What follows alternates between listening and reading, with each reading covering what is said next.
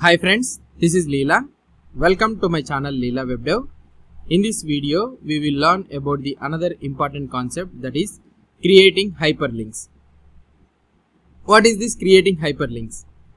We have already discussed about the full form of the HTML, that is hypertext markup language. So that means, what is that one? So the language which provides us to navigate from one document to other document. So then those documents are called as hypertext documents. The language supporting for that hypertext documents is nothing but hypertext markup language.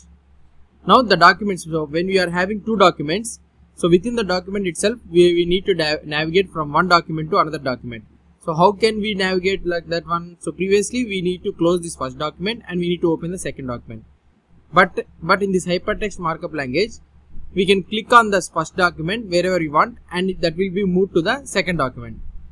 So that type of scenario and that type of feature is provided with the help of hyperlinks. So these are called as hyperlinks. So what is the use of these hyperlinks? Let's try to see. Hyperlinks are really important. They are what makes the web actually a web. So this is the main meaning of this one. So this makes the web really a web. If hyperlinks are not there, means so the web doesn't exist. So those are just documents itself. Hyperlinks are one of the most exciting innovations the web has to offer. They have been a feature of the web since the beginning and are what makes the web actually a web. So hyperlinks what they are trying to say is, so this is the feature which exists since the web starting onwards. So this hyperlinks concept. Hyperlinks allows us to link documents to other documents or resources, link to specific parts of a document, or make apps available to a web address. So this is the main usage of this hyperlinks. Hyperlinks allows to link. So that means to link means to navigate documents to other documents or also resources like files, PDF files, images or anything. Or also we can also link, we can also navigate to the specific parts of the document. So if you want to navigate to the same document to the specific part, means we will be also using the hyperlink. And also these all apps are available, making available to a web address. So that means these are all the documents it will make available with a specific address. So this is the main usage of this hyperlinks. A basic link is created by wrapping the text or other content inside an A element.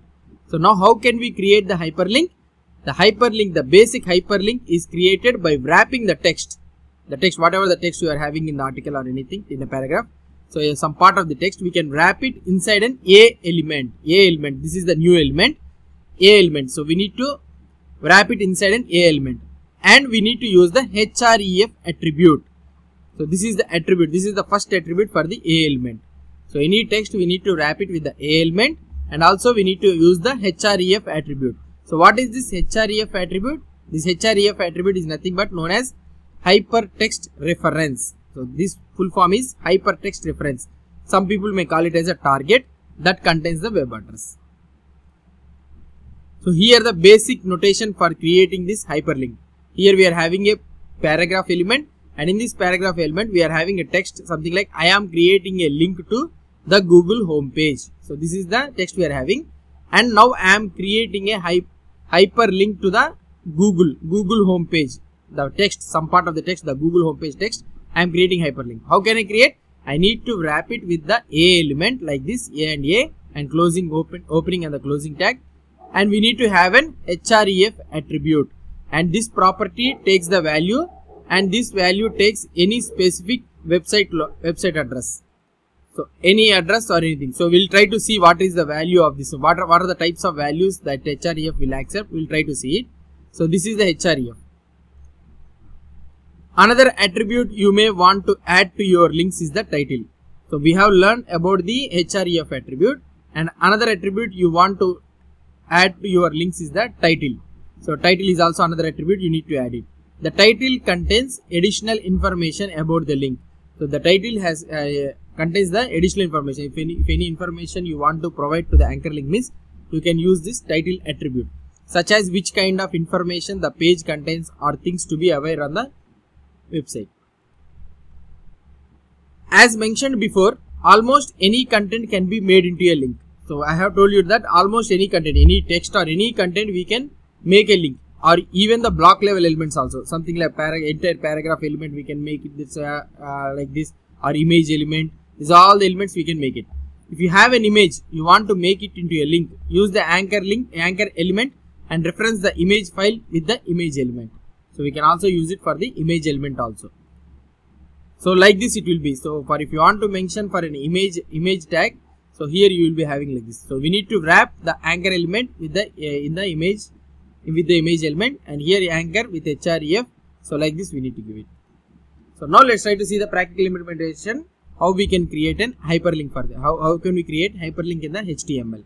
Now here I am creating a new file, links.html. Okay.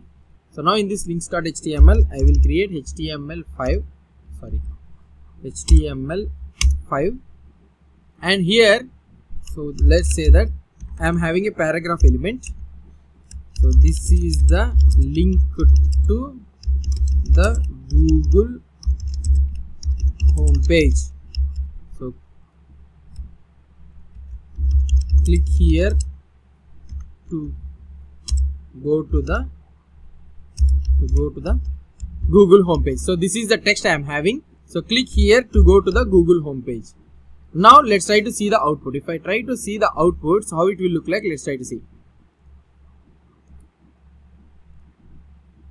So if we try to open this one, so here we are able to see that the text, that is click here to go to the Google homepage. Now when I am trying to click here something Google homepage or anywhere, so it is not moving to the Google homepage. Now what we need to do, so here when we try to click here, so it need to move to the Google homepage. Now what I can do, here I can wrap it with an anchor element. So whatever the text you want to wrap it, so here I can wrap it like this, and we need to provide a href attribute for this one, href attribute, and we need to give the URL address, so to where it need to move. So here I can use something like google.com. Now if you try to see the output, how it will look like.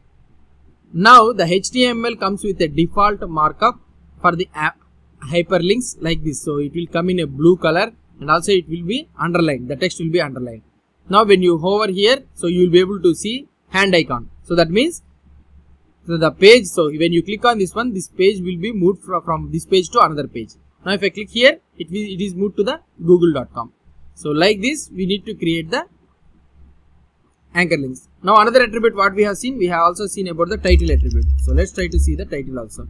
So here we need to provide about this information. So when the user clicks on this link, so what is the information that he gets when he clicks on this link? So we need to explain about some brief information. So we can provide this title. So now what will happen is, when you hover here, you will be able to see that whatever the title you have given as a tooltip. So this is how we will be creating the hyperlinks. Not only for this like this, we can also create for the image tags also. For example, if you are having like this href, we can create an anchor link, and inside this one you can provide the image source. So we have discussed about this one image, right? So we'll discuss afterwards about this image element. So we can also provide for this block level elements. So now if you want to see like this, now as we don't have any image, so we are not able to see. So afterwards you'll see about this image element. So now you need to understand that for the block level elements also we can create it. Right now just remember that. So whenever you want to wrap the text element, whenever you want to link the text in a paragraph element, means we can use the anchor hyperlink href, and it will take the most important two attributes, href and the title thing. So this is about the creating of the hyperlinks. In the next video what we will try to do is, we will try to see what are the values that href attribute will try to take it, what is the difference between absolute URLs and the relative URLs. Let's try to see it. Hope you understood about this one, creating hyperlinks. If you have any doubts or any suggestions, please post the comments below to this video. And if you like this video, please do support me by subscribing to my channel. Thank you.